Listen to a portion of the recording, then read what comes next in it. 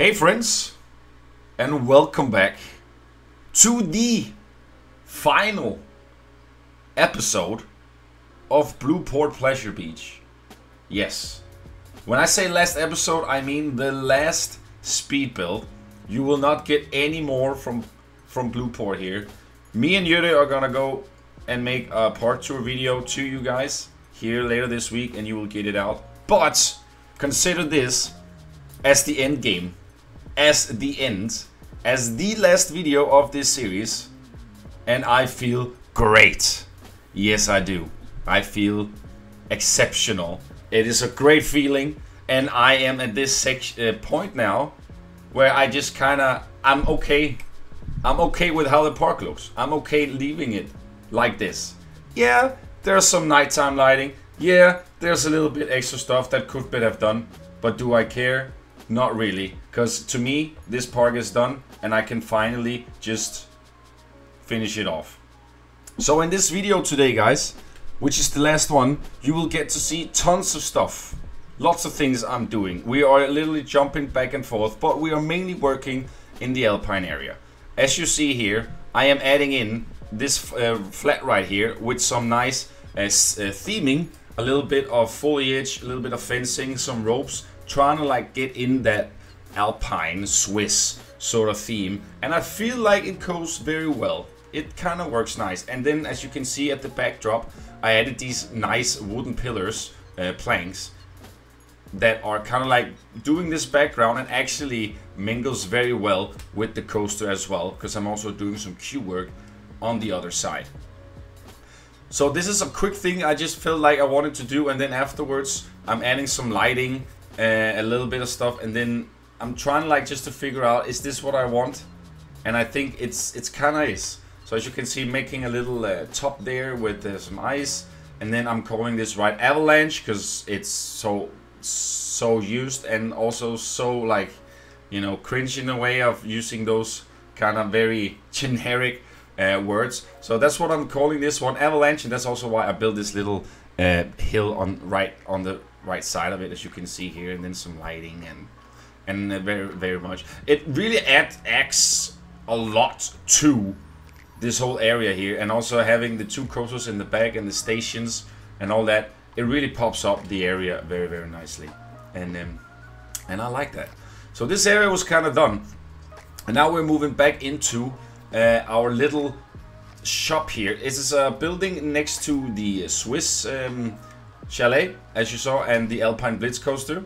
And this one here is mainly just for ATMs and vending machines. I didn't really want to add shops, and I just kind of wanted to do something about it. So just a little bit interior, because you have see-through windows here. So it would have been super cool to have some interaction in here, and also when you have guests walking in here and etc. So this is kind of like what I'm doing. And also, guys, it is very basic interior work I'm doing here in these guys. As I told you, I went in here and I was like, let's finish this, but let's not go like crazy. Just make it very simple, very generic, as Blueport does it here. And I'm kind of happy on how the whole end result has ended up looking. As I told you guys, this is the basic thing I'm doing. I just don't want to like have some roofs peeking out or something clipping through each other. So I just kind of wanted to at least make the interiors clean. I'm not doing an interior as I did at the Peak and Grins shop, but just a very basic and clean interior. And that's literally all we need in this sort of situation here. And as you can see, really just making it look pretty, so we have something nice to look at when you actually enter inside here. And I do love the different textures and all that stuff we got going here as well.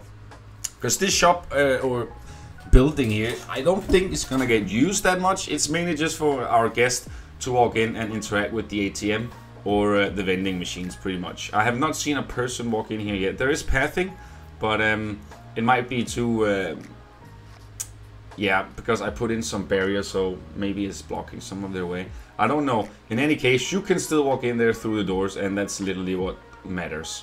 And you can even look here on the left side, look down when the coaster comes by, going down the tunnel, which is really cool. I'm also not gonna theme any of the coasters. They have the station, and then they have a little bit of backdrop and a little bit of trees and stuff. But it is a low budget park, and they only invest in the coaster stations whatsoever. So that's what we also have been doing. I cannot tell you guys how happy I am to make this video.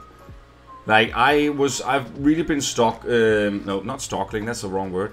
I've been working very hard and to finish this park for the past 2 weeks, and I was like, why don't I just go in and I just finish up all the things I need to do, and we'll make a video out of that, and then we can kind of like chill and prepare the last things we need to do for our park tour video, which we will record very, very soon. So of course, to get to the park, it will be on the workshop. If you are a patron, you will get a week early access to the park, so you can walk around in it before everyone else. So if something that has interest, check out the links down below, guys. And besides that, we are literally just finishing up this interior here now. As you can see, we're just finishing up doing some chairs and all that, and then we're moving over to the other section of the park. This is the Alpine, this is the Sky Ride, our little chairlift. And I don't know if you can see what I'm trying to do here, but I felt like this was a very cool idea. So making a Sky Ride logo or sign here, but making it feel like it's sort of a chairlift already. So what I'm doing here is that I'm trying to like make the sign like this, as you can see, having these two lines going down from it, so it kind of gets that vibe of being a chairlift, or at least the support of a chairlift. And I kind of like that idea. I thought that was kind of cool, and it added so much to this area as well, especially now when we have a lot of depth and this entire area is kind of finished off now very, very nicely. Again, we're moving over to another section, actually right before the Alpine area, the lock flume. We have this like big plaza-ish situation, which I've really been struggling of figuring out what to do. So I was just like, why don't I just do this? Like making some custom flower beds and like just trying to ankle the path here so it becomes a little extra path over to this section here, so you don't have to walk all the way around if that's the thing you don't want to. So here you can see I'm just trying to adding these nice arches, and then afterwards just again still trying to add so we get this sort of nice clean situation here. And then on the top here I'm adding the very corny Blueport vintage letters to kind of like just, I thought that would be of a cool photo situation. Like imagine being in the theme park and then you have like the Blueport sign in the back, you have the lock flume, you can maybe even see the top hat of the launch coaster. And it's just a nice thing to think about, you know, like that would be the photo spot for people to take the famous Blueport Pleasure Beach picture. So I felt like that was kind of a neat idea. You'll get to see it here in just a sec. So literally just cleaning up here and making this area look top notch, especially when you come from the lock flume. So this episode, as I told you guys, is literally just cleaning up and finishing up all the things. I have nothing else to go back into this park for, as I told you. Maybe I'll add a few light, and maybe I'll add a little bit of speakers so we get a little bit of atmosphere everywhere. There are a little bit of stuff runs around, but we're just keeping it on a low. But at the same time, I'm also not very enthusiastic anymore about going back into this park, besides making the park tour and of course the showcases and etc. So but the video jumps back and forth, guys, as I told you. So here we are in the Blueport Beer House, which is at the beer garden, which is also a little extra thing I did here, which is also just to keep it very clean. As you guys know, I had a lot of not done interiors, and it was very, very how do you say, clumsy, and it just didn't look right. So I made a deal to myself that if I just make these finish and then leave everything else, because everything else is literally just back sides of things, and there's no need to focus on that because people don't even see it, mainly on the coasters, right?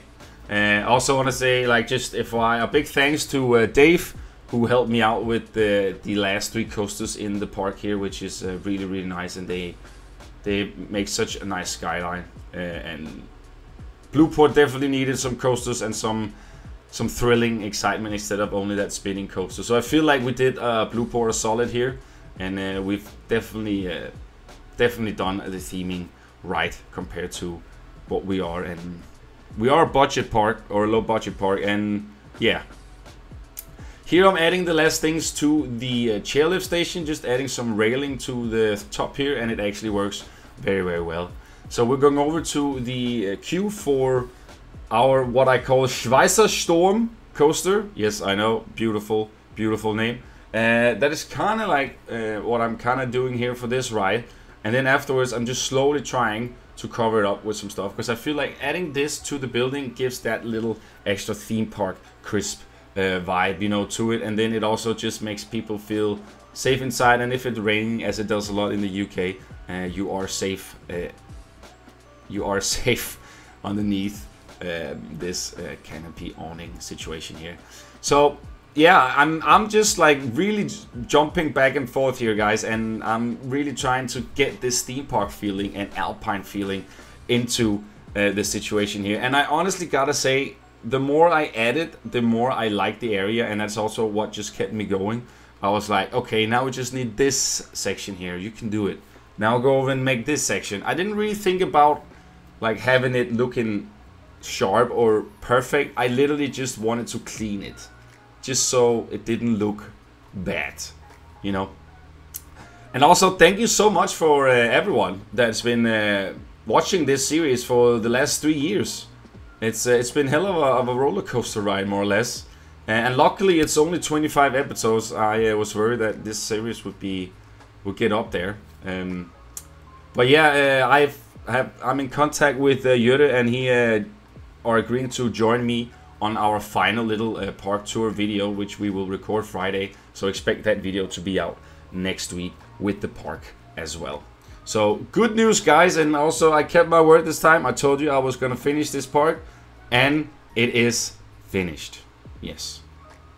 We are inside the station here, the Schweizer Sturm coaster. And I'm just trying to add, because I had a lot of plans for this station. I gotta admit, I had a lot of plans when I built it.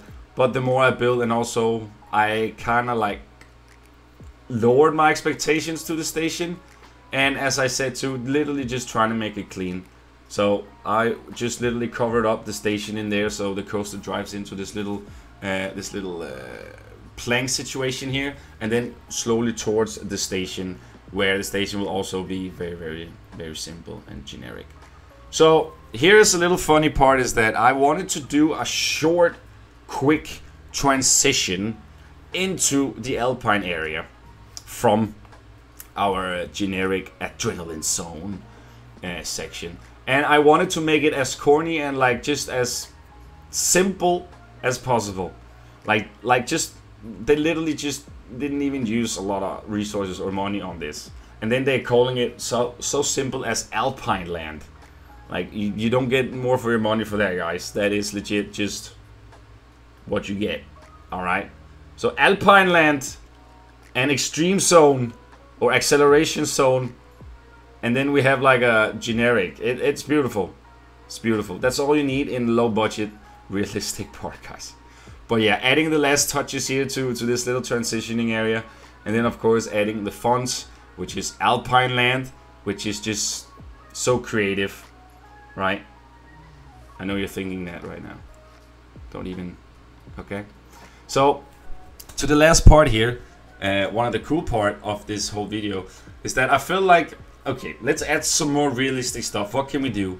And I've had this area after, like, since you got out of the Woody or the Gravity Group coaster, and I just didn't feel like, I didn't know what to do exactly.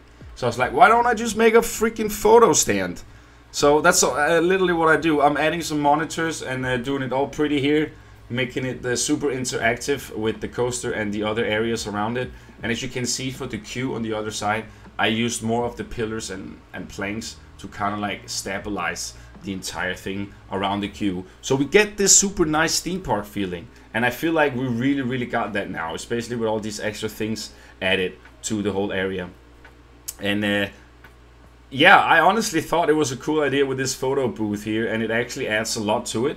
And I think it's my first ever photos thing I have done. I don't have any photo triggers on the coaster, and I'm not gonna do any custom images with the pictures on the monitor. I'm lazy like that, so it'll just be the monitors itself. It can be maybe they don't work. I mean, it's usually like that when you come to I mean, maybe Thorpe Park, maybe in a British park, nothing ever works there, dude. So maybe it's like that, you know. You never know.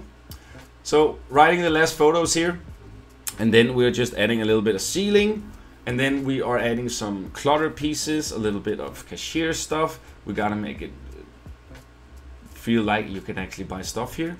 So that's what we're doing. Adding a little animatronic dude. And then we are slowly finishing this last video. I hope it's okay with all this stuff, guys. I feel like last video should be a little bit of a bang, you know, so might as well give you guys a little bit of all the things I've been working on to finish off this park here, and I am happy. I am not theming any of the coasters. Even the tunnels are gonna be super plain with concrete. It is what it is, guys, as long as it's just the building, the scenery, the plazas that are themed. And we usually see a lot of coasters that are not really themed. So yeah, that's pretty much what we're doing. Adding some decals on the top here to just give it that little old and nasty feeling, you know what I'm saying? And then we're just much done. Moving over to the last station, which is also gonna be very simple, literally super simple. At this point here, I'm over it. At this point here, I'm so over it, and I'm literally just trying to finish up the things. There are stuff that could be better, but at this sec, I don't care. As I told you guys, the park is done in my eyes, and I think it's pretty much what I can do, and I'm not gonna use more time here. It is the end chapter. It's done. We are moving towards the next page, which is not this park, which is my 5 other projects I need to finish. I know. I'm working on it. Okay? I'm working on it. So, but as you can hear, the excitement, the level of happy is high, because it's always like that when you finish something, and especially something that's been taking too many years to build. Honestly, too many freaking years.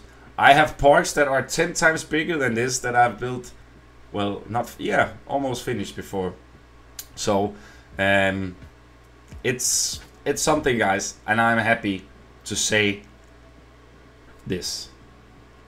Thank you so much for watching Blueport, and thank you so much for supporting the series. I really hope that maybe in the future we will get obviously Plango 2, and I can make a similar park like this again, because right now we're taking a break from realistic parks as well, even though we only made one, but it's more than enough, okay? Anyways, guys, leave a like and a comment down below. Let me hear what you think. I'll see you in the next video with Jure. Enjoy the cinematics. Take care, friends. Goodbye and have an amazing day.